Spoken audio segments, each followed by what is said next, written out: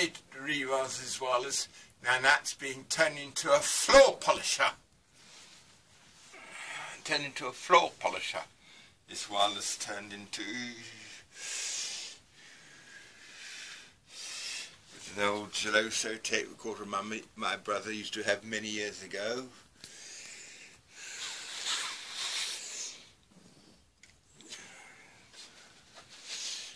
And there's a great big old stacks of radios, and all sorts of things.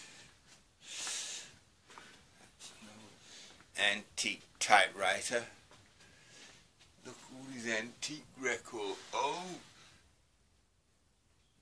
parlophone records. Parlophone. Vacuum cleaners and floor polishers. There's Old Hoover and Electrolux.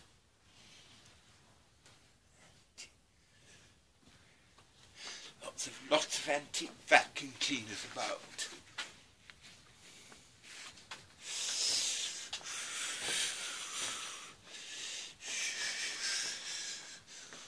There's an Electrolux.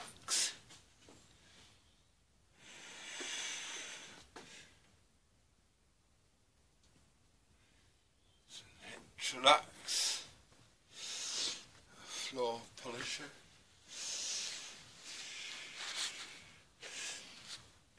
There's an old Bush television.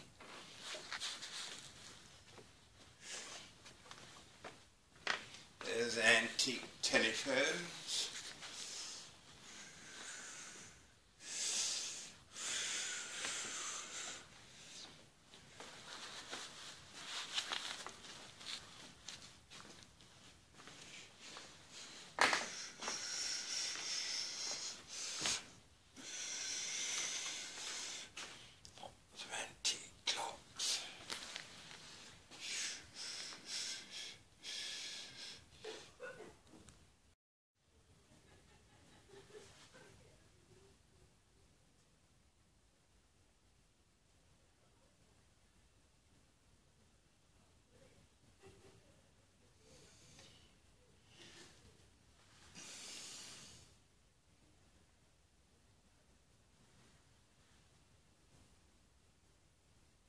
Columbia.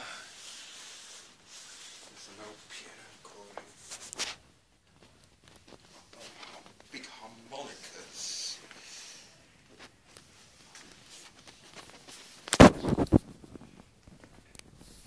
There's an old Burko boiler, and it goes, then it goes right up. As it goes, and it got no water, and it blews up, and it shut up, go through the space, and then, and it landed on the moon. It was a wind on the moon. What do you think of that? This is Qualcast Panther lawnmower. It's an old lawnmower. Antique pram. It's a big funny old wash.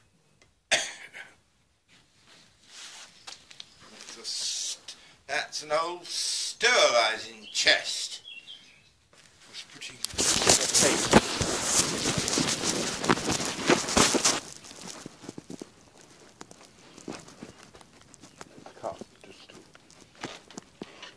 Antique. This will have to go.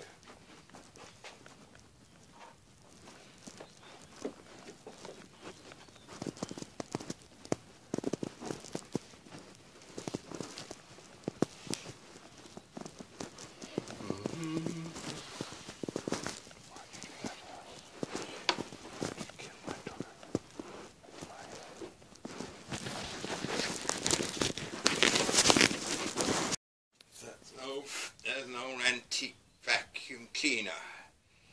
It's there with a Hoover. This is Hoover Junior.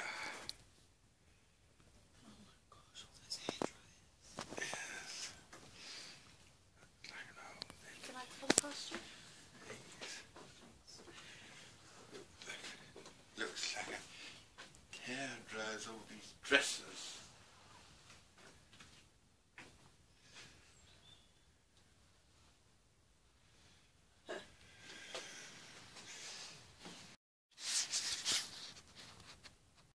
There's an old Hoover.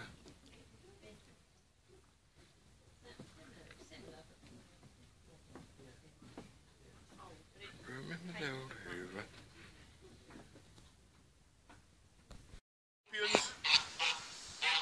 And then it's been seen to be taking the sting out. Check.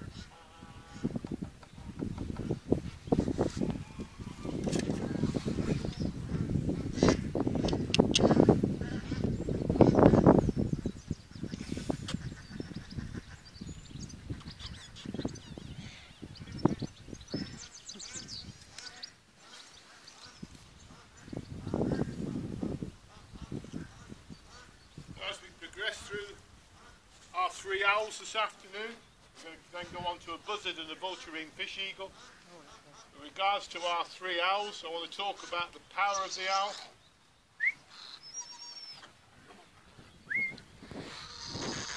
Check. Come on.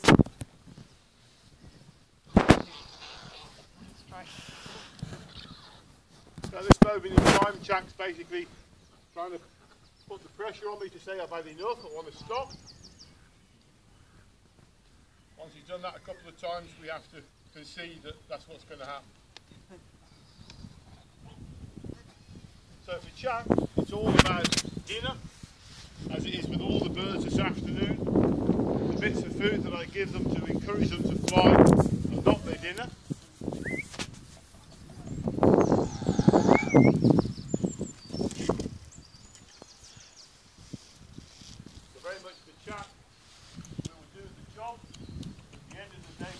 Dinner, that's our reward. So for Jack, the sooner he can get to his dinner, the better.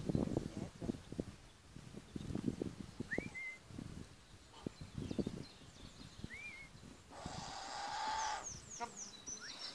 Jack.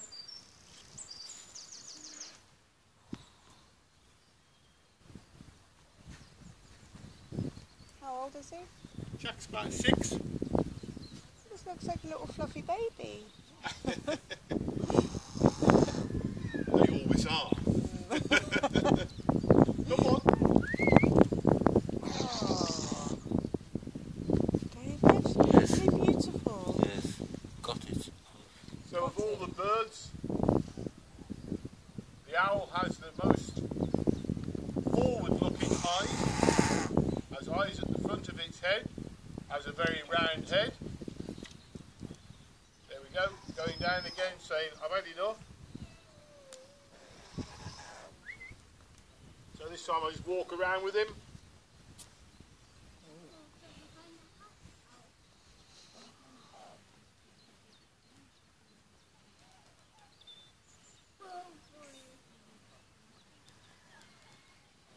So most people's reactions to owls is always one of, oh, isn't it cool? Isn't it cute? Because it does remind them of a baby.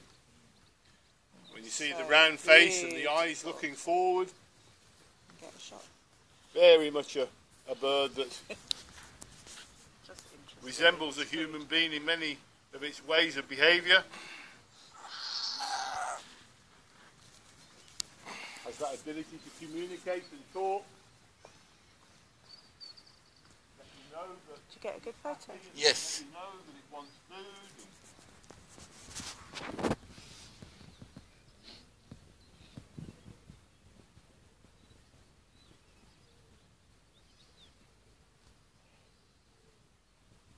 As you can see right now, we're just happy to just sit there, get them fed.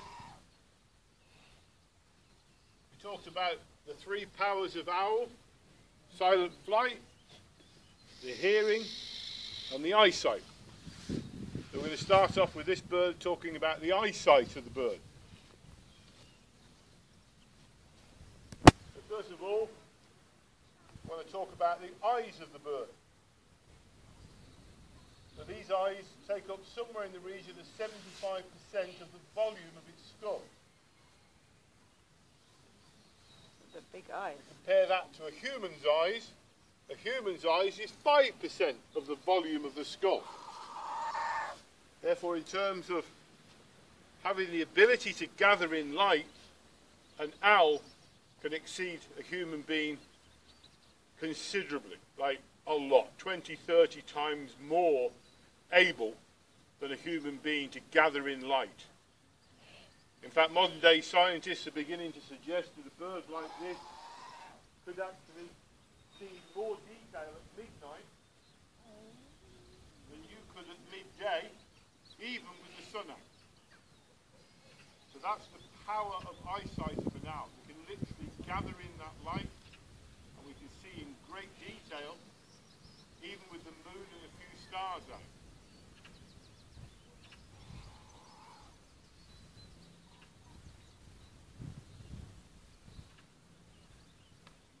So our eyes, 75% of our skull, gather in that light, enable us to very much be able to see objects in what we would regard as almost pitch black. If it was pitch black, they wouldn't be able to see. So in other words, they need to have light in order to see by. They can't just haven't got infrared or ultraviolet